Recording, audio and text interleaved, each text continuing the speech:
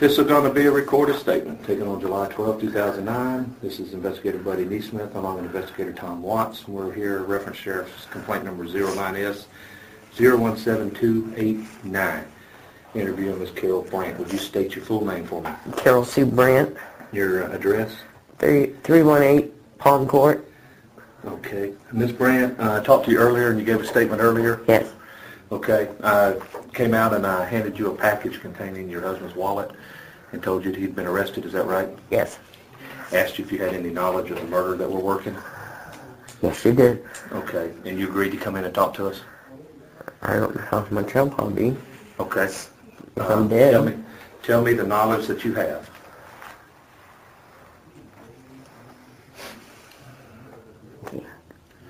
Okay, let me ask you questions. Do you know that your husband was in the van when it drove over there?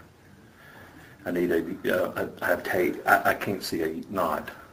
Yes or no? Yes. Okay. Did he tell you what happened? No. Who told you what happened? The news the next morning. How do you know he was involved then? I just knew. How do you know? I can't tell, or I'll die. Your son's involved. My son? No, not Donald. His son, I should say. I'm sorry. Oh, Patrick. Did Patrick talk to you about it? A little, but not a lot. He figured the less I knew, the better. What did he tell you? He didn't tell me what happened. What did he tell you? He just said they were going out there because that man was molesting little children that he had in his care. And when they walked in, there was a little 6-year-old Chinese girl, whatever, with a negligee on, and him in the bedroom with her. What did he say he did? Well, he didn't seem to do anything to her. What did Patrick say he did when he saw it? He didn't tell me what he did. He wouldn't come out and tell me. Nobody would. Why did they go over there? Other than that, why did they go over there? Supposedly he launders money. A little louder, please. You're on tape. I know. I just don't.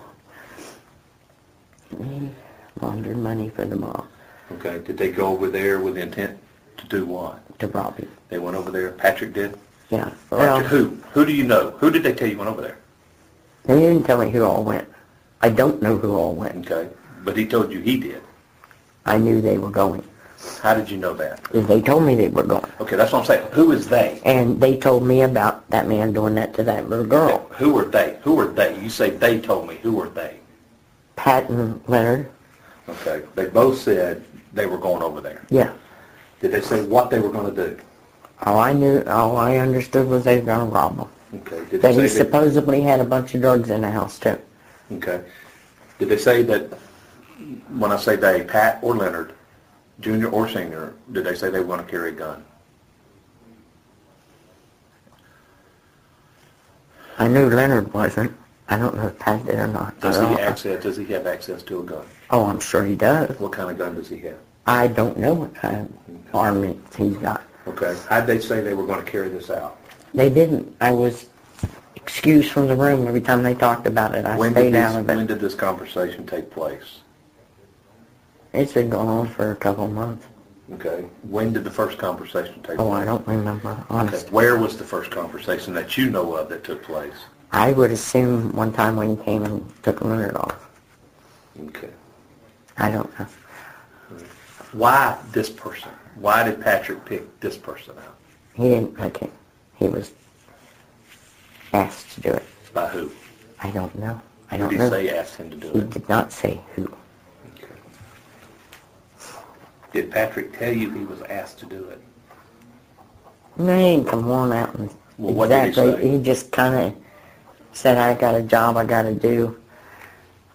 He's molesting these children and he's supposed to be laundering money and he's not.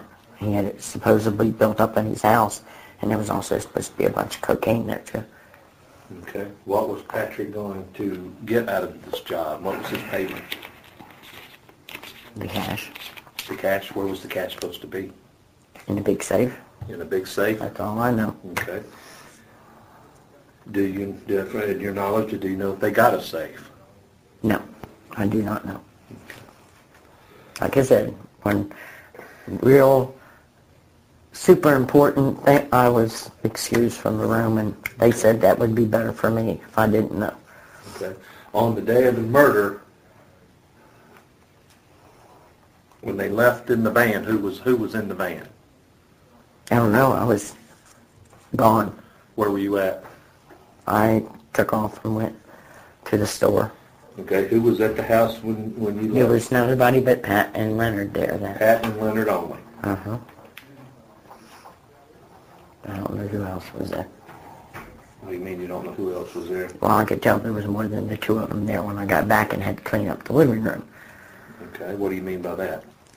Picking up drinks and different papers and stuff I knew wasn't, I just threw it away. Where'd you throw them? In my trash. What kind of papers were they? Some was candy wrappers, some was drink bottles, you know, that's trash. Okay. All right, so Pat and Leonard were there on the day of the murder. Uh-huh. And the van was obviously running. Kinda. Mm-hmm. Enough to get out there. Okay. Who would drive the van? It wasn't Leonard. Who would drive the van? I would assume Pat would. I don't know. Okay. Have you seen Pat drive that van? No, I am not. Okay. Have you seen Leonard drive that van? No. Okay. I drove it. Took it to get air in the tire, that's all. On that night after the murder had occurred, what happened? I was told to not talk to anybody on the phone. Who told you that? Well, Leonard and Pat both. Leonard and Pat told you not to talk to Don't talk to nobody. Okay. Why? Because if I did, I would be killed. And so would my family. What did they do? Who? Leonard and Pat. I don't know what they did. Were they outside? Sometimes. What were they doing? I don't know. I didn't look out.